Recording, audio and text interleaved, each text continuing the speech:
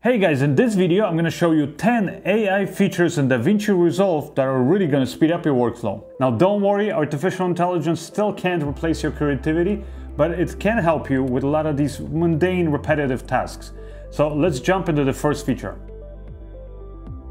Now this one's pretty cool if you've ever spent a lot of time trying to separate a part of your image because you want to apply a specific color grade, or maybe let's say you wanted to blur the background and leave the foreground unaffected. So Depth Map will essentially analyze your scene so it can figure out what's the foreground, the main subject, let's say, in the background in your shot, so you can apply the different effects just to that part of the image. So here I have a shot from my upcoming shark film, which, by the way, if you haven't seen my last video, I'm gonna show you how I came up with the story for this film. Definitely check it out, and I will be doing more videos about how I shot this film, how I did the post-production and all that stuff. But right now I'm just gonna be using some of the shots as examples in this video. So here under the color panel, I'm gonna go to Effects, and I'm gonna look for Depth Map. And here it is. Now I already have two nodes up here which are for color grading. So I'm gonna create a new node where I'm gonna apply the Depth Map effect. So just drag and drop it under, and it's gonna take a second, and you see it recognized our two actresses. And then it also knows that there's the sand over there, and as it gets further away, it gets darker because it's basically further away. Whatever is darker means it's further away from the camera. Whatever is lighter is closer. So you can, of course, adjust that. If you want to, for example, target just that sand there or the actresses, or if you had a foreground, you could do that too. In this case, maybe I'll apply like a lens blur effect to kind of make the depth of field kind of seem more exaggerated. So I want to blur the background a bit more without affecting our actresses. So I can go in here and play around with some of these settings, which I'm not going to go into all, too much depth because it would take up too much time. But definitely, if you guys want to see me kind of explain in depth any of these features in this video, then let me know in the comment section below. So there, this looks pretty good, and I like this gradient because that will essentially mean that the lens blur effect will not be applied here to where the sand is. It's going to get sort of gradually applied further, as things get further away. So now I can go and to create another node, and then to that node I'm going to apply the lens blur effect. There it is, drag it. And in order for that effect to only be applied to our depth map, I got to connect the blue here to that blue. And now, as you can see, this is how it's looking. Now, we actually, in this case, applied it to the wrong part of the image. So I can go back to our depth map and I can invert it. And now you'll see the lens blur effect is applied there, actually, in the background. And you can see how quickly that is done. Again, you can refine the edges and play around with all those settings. And another cool thing is that it will track throughout your whole shot. So again, you don't have to rotoscope or track anything in there. So as you can see, as the girls are moving through the scene, it's keeping that basically depth map corresponding to them, and it's applying that effect to that part of the image that I want. Now this essentially is like letting AI do all the rotoscoping for you, so you don't have to sit there and do it frame by frame. If, let's say, you want to cut out your subject and you want to put something behind your subject, or composite on top of something else, or behind something, or let's say apply a certain effect just to that part of the image. So let's jump right here. So here on the color page, I'm going to select my node where I'm going to apply the magic mask to, and I'm going to go here, magic mask. You have different options. You have the object mask, and you also have the person mask. Object mask is honestly what I use most of the time, but if you want to get very specific, like let's say with the person mask, you can go to the whole person or features. So for example, I could select, let's say I want to just adjust the hair, for example. So I can track the hair, so I'm going to select the little hair tool, and I'm going to do the plus one, and I'm also going to make sure to turn on the mask. So you can see right away it recognizes the hair. Now, of course, you can track it, so it will do it for the whole shot. So for example, go here, and as you can see, it does a really good job and actually detects which part of the scene is just our actor's hair. I'm actually going to delete this. I'm going to detect the whole person. So again, I'm going to choose the color picker with the plus sign. Just here, select the person. You can see it already recognizes everything. I'm going to track it forward and just show you guys kind of what else you can do with this. So you can see it does a really good job even here, like detecting the hand and knowing that here that's not part of our actress. You can also go to better. Now it is going to take a lot longer depending on how powerful your computer is. but it will then detect all of these details. And there it is, it already did a much better job. As you can see up here, this is very blurred, but it can kind of recognize the fingers. If I go to faster, you'll notice it just kind of does a big blob for the hand. So better definitely is more detailed, especially here on the face. Again, this is faster. You can see it didn't detect those edges as good. And once I'm happy with it, I'm just gonna here create another node. And I'm gonna connect again the blue here to the blue of that node, telling that node that essentially I wanna apply that mask to this one. I'm gonna turn off the mask preview. And now, like I said, again, you can apply any effect to it you want. You can just cut out the person, you can put text behind them, and then you can add an alpha output. So up here, and I'm gonna now connect the blue from our magic mask here to that, meaning we just cut out the girl. Now back here on my edit page, I'm just gonna take this and I'm gonna duplicate it. And I'm gonna put it on top of it. Now the bottom one, I'm actually gonna go now and I'm gonna adjust the color grade to that. And in that case, I'm gonna turn off that mask. So now essentially what we have is we have here on the top, we have a version that has just the girl cut out, and the bottom one has the whole scene. So if I, for example, put them like this and then put, let's say, some text in behind them. So let's say go to, I don't know, basic title. And now you can see it looks as if the text was there behind the girl. And I can make it, for example, bigger. And as you can see, you get a pretty cool effect. Of course, you know, if you really want this to look good, you're gonna have better looking font, text, maybe animate the text. But you get the point. Now this one's pretty self-explanatory. You get something in your shot that you don't want to have there, you can use this tool to get rid of it. So here's another shot from my shark film, and you'll notice there's a lot of boats there in the background that obviously I don't want them to have there, because in the story they're supposed to be stuck out in the middle of the ocean with no help around. But it just so happened that where we were filming there was a lot of fishermen out in those waters. So now I'm gonna have to get rid of all those boats. So this is how you do it. So here on the color page, I'm gonna take one of the nodes here that I have. I'm gonna apply a window. I'm gonna actually draw over it. Basically wanna draw over this object that I wanna remove, which is that ship there.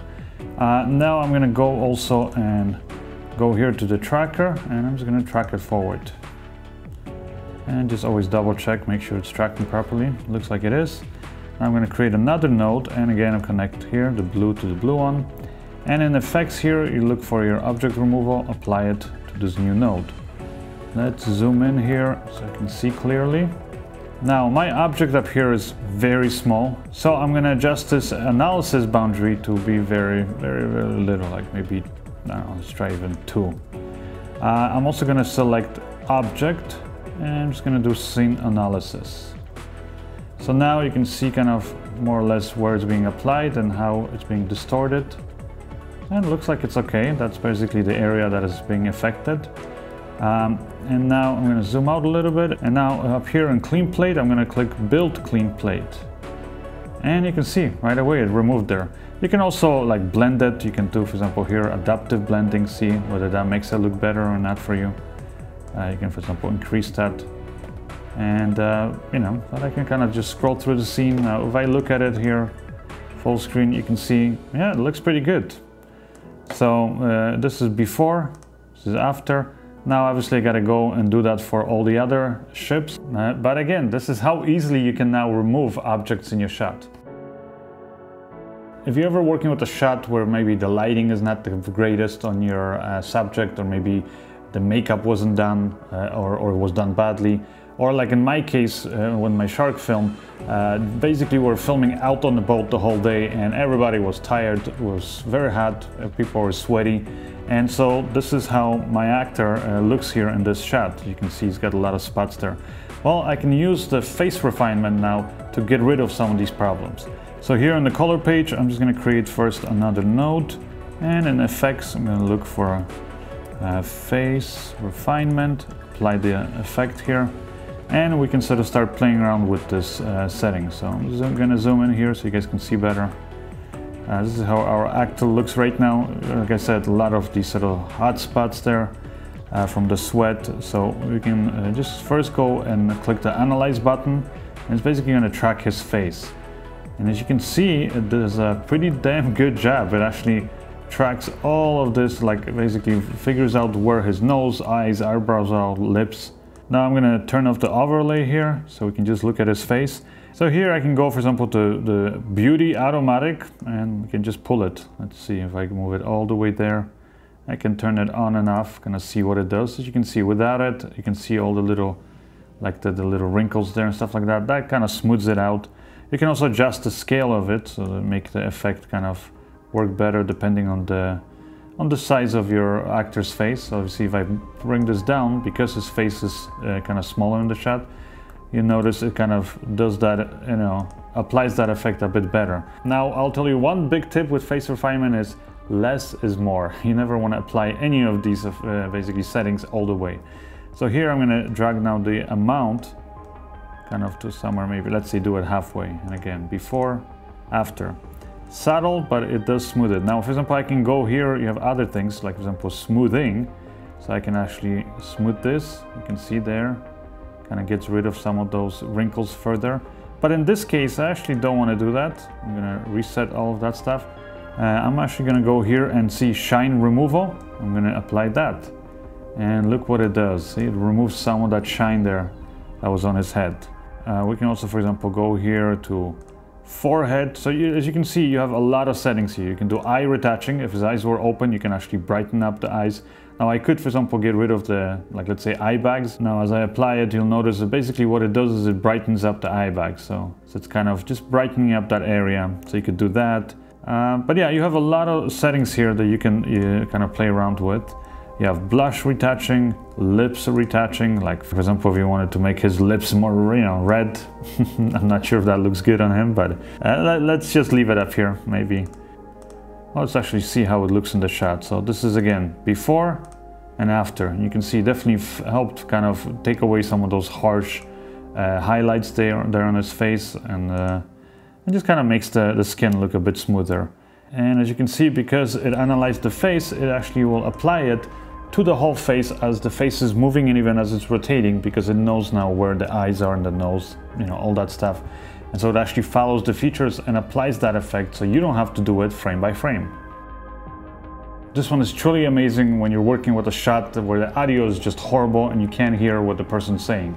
We'll just clean it right up for you. So up here in the inspector, go to the audio setting and you just go to voice isolation and you turn it on. Now this is another shot from my film Shark Bait. Like I said, I'm going to be releasing more behind the scenes and tutorials, and also the final film. If you guys want to see that, as always, subscribe and follow me on my website. But yeah, in this shot we actually did have good audio recorded with like a professional boom mic. But this is the audio that was actually recorded in the camera. So let's say somebody hands you footage like that and just has horrible audio like this. Ay, no importa, mira. Aquí están Pedro, Luis y Sandra. Hola. Oye, ¿y estás sola? Increíble, mira. Luis nos consiguió un bote o una lancha, algo así. Vamos a ir a la playa a farrear. ¿Quieres venir? And they want you to edit this and make it sound good. Well, this tool might just save your ass. So here, like I said, it's very simple. And the inspector, under the audio settings, you have voice isolation. We'll just turn it on, and that's pretty much it. Now you can adjust the intensity of it, but this is how it sounds when now it's applied 100%. Ay, no importa, mira. Aquí están Pedro, Luis y Sandra. Oye, ¿y estás sola? Increíble, mira. Luis nos consiguió un bote o una lancha, algo así. Vamos a ir a la playa a farrear. ¿Quieres venir? And of course, if that sounds a little bit unnatural, you know, you can take it down a little bit. So let's see if I put it down to like 62 here. Ay, no importa, mira. Aquí están Pedro, Luis y Sandra. Oye, ¿y estás sola? Increíble, mira. Luis nos consiguió un bote o una lancha, algo así. Vamos a ir a la playa a farrear. ¿Quieres venir? So as you guys can hear, this thing really is pretty spectacular in being able to isolate the voice of the person in your shot so you can clean up any unwanted background noise. Now this is pretty cool because it will allow you to sort of adjust a little bit the lighting after the fact while you're already editing the shot. So here in DaVinci Resolve, I have this shot. This one is not from my shark film. This is actually from this website I started using recently, which is Reframe. It's a stock video website. No, they're not sponsoring this video. This video, in fact, is not sponsored by anybody except those of you guys who are buying my filmmaking tutorials or filmmaking LUTs on my website, again at tomatosfilms.com. If you haven't been there, go check it out. But yeah, raw film, I started using them recently, and they just have like really professional stock footage. It's all shot on red. They do actually have a few shots, like drone shots that are shot on, not on red cameras, but otherwise it's all shot on red. All of the footage is raw. It's like 4 to 8K. So you can download the raw clips and you can really fine tune and sort of adjust the color grading on it. And what I also like is that they have, for example, these collections. So like, for example, if you go here, let's say like, for example, here, this guy working out in a gym, you'll notice that they don't just have one shot of him, they have multiple shots, so you can actually edit a whole sequence with it. And they have lots of these sort of collections, like here, a girl on a bike. So again, if you're looking for top-notch quality, beautifully shot and beautifully lit stock footage, then check out raw film. Anyways, getting back here to DaVinci Resolve, I'm gonna go and just look here in the effects tab for Relight. And once you find it, you just drag and drop it. And it doesn't seem like much happened here, but if you move it around, you'll notice that it essentially builds sort of like a 3D representation of your scenes. It already recognizes where the people are, you know, kind of more or less the shape of them. And then you can move around this virtual light and you can, you know, essentially relight your scene. So I'm going to turn off this thing here, and I can now, for example, with this light, I can increase the intensity of that light, and you can see like I can make it look like, for example, there's a light here on this table, right? Now in this shot, I might actually want to here, if you turn off the effect, you'll see that there is a sort of a directional light up here coming in from screen left. So let's say I just want to accentuate that. So I'll go, you know, choose a directional light. I'll pick it sort of simple, something like here. And, you know, I'll just move it in so that it's not creating these really, really noticeable shadows. You can also go in here and you can adjust. You can do like shadow softness. You can play around with all of these things. So for example, in this shot, if I want to just make that directional light be a little bit stronger, then this is how it would look. So again, this is without the effect, and this is with the effect added. And because it's AI, it will again track and follow and figure out how your subjects and objects are moving in the shot. This feature is great for anyone who's working with standard widescreen video, but then also has to do a vertical version for platforms like TikTok or Instagram. So for example, here I have a shot that was shot regular 16:9, or actually a little bit even wider than that. And now I'm gonna reframe it here into a vertical format. So as you can see, the problem is that our actor is kind of going in and out of frame, right? Well, normally you would have to kind of manually go in there and adjust the position and animate that. Well, not anymore. And now in the here transform settings, you have this option called Smart Reframe. And you can choose basically, you know, reference point, or you can just do auto. Most of the time I just click auto and just click reframe. Let it analyze the clip, and that's it. As you can see, you can already watch the shot, and it nicely keeps the actor's face here throughout the whole shot, yet it also looks natural. You really can't make this any simpler than that. So let's say you've shot a lot of footage with a lot of different people. Maybe you've done, I don't know, a wedding video, or like in my case, a film. And you want to be able to group your shots based on who's in it, so that it just makes it easier later on for you to find a specific shot of that person. Well, face recognition is going to make that super easy. So here I got a folder with all kinds of shots. So I'm just going to select all of these and right click here, and I'm going to go analyze clips for people. So I just let it kind of go through and analyze all of the clips. And now it's going to group the faces for you, so you can find it easier. So you can see it right away recognizes these faces. So we can go in here and, for example, we can add a name. So I can put our character's name in this case, because this is for the shots in my film. And now the cool thing is, as you can see, we can go, for example, and based on the actor, we can find all of the shots with that person. Now once you close that, it might seem like nothing happened, but if you look at the actual metadata here and you look at the shot and scene, you'll notice that it adds metadata for each of the people. For example, like in this case, we have the two girls that are in this shot. So we can use this now to create smart bins. So go to here, preferences for DaVinci Resolve, user editing, and then here you go, automatic smart bins for people metadata. Go save. And now here under the smart bins, you'll have a new option for people. You can expand that, and you can see each of the actors' names in this case And when I click on it, it shows me just the clips with those people. So now, for example, when I'm editing, and let's say I want to find a certain shot with Jennifer, I can just click on this folder, and here all of the shots with her will pop up.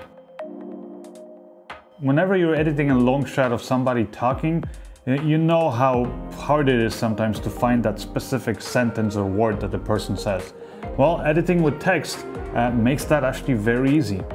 So here I have a clip of me talking, doing a desktop review. So I can right click on it and go audio transcription, just go transcribe. Now I'm just gonna let it go through and sort of analyze the whole clip. Now this clip up here is actually very long. It's almost 1 hour long. So it's gonna take around 4 minutes to analyze the whole clip.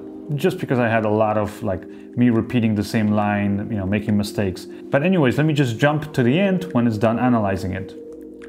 So now that it's done, as you can see, I can scroll and I can see all of this text because again, I did a lot of talking. But I'm gonna go right up here to the top, and I know I did the intro many different times. I had a lot of different mistakes. And it looks like here's like the last time that I said it. So that's probably the good take. So I can just highlight this text and I can create, for example, a sub clip. I can play it, but in this case, I just wanna drop it into my timeline. So there. And then, for example, I have another line, right, that I said. So I can go here and I'm gonna drop this clip here too. Now here, there's another part where I'm talking about the sponsors.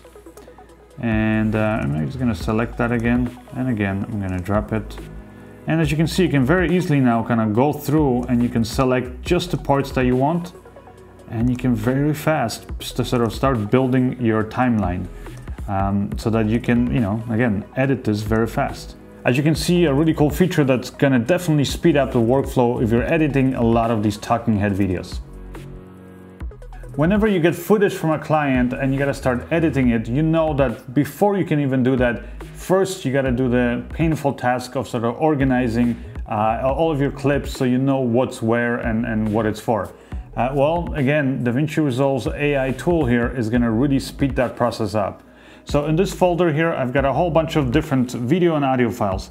And I can just select all of them, right click up here and go audio classification, go analyze. And now I'm just gonna wait for it to do its thing. Once it's done, you're gonna go here to Smart Bins and you'll be able to see under collections, all of your sort of clips categorized. So you have audio, video clips, you have dialogue. So for example, we'll show you which clips have some dialogue in it. And they don't have to be necessarily just video clips, they can be also audio clips. You have the same thing for music. You go here, you have all your music tracks, your sound effect tracks, and clips with just silence, which in this case I don't have any. Not only that, but you can go to subcategories and you can even go here. You have, for example, effects, you have boat sounds. So you can go here to nature sounds. They even found wind sounds, clapping, clicking sounds, wood. It found even animal, like for example, tiger and some other recording, not even sure what that is. Car sound effects. This will definitely speed up the whole mundane task of having to organize your media before you can actually start the creative process of video editing. Of course, DaVinci Resolve has a lot more than just these 10 AI features. There's, for example, other things like automatic subtitles, super scale, hyperspeed or automatic scene detection. So if you guys want me to do other videos about some of these features and a whole bunch of other really cool stuff that DaVinci Resolve offers, then just let me know in the comment section below. Definitely check out my website at tomantasfilms.com, and if you haven't already, subscribe to my newsletter so you're notified of my future videos. And if you really liked this video and you found it helpful, it would help me a lot if you could hit that thumbs up button and leave a comment below. Thank you guys, I'll see you in the next one. Bye!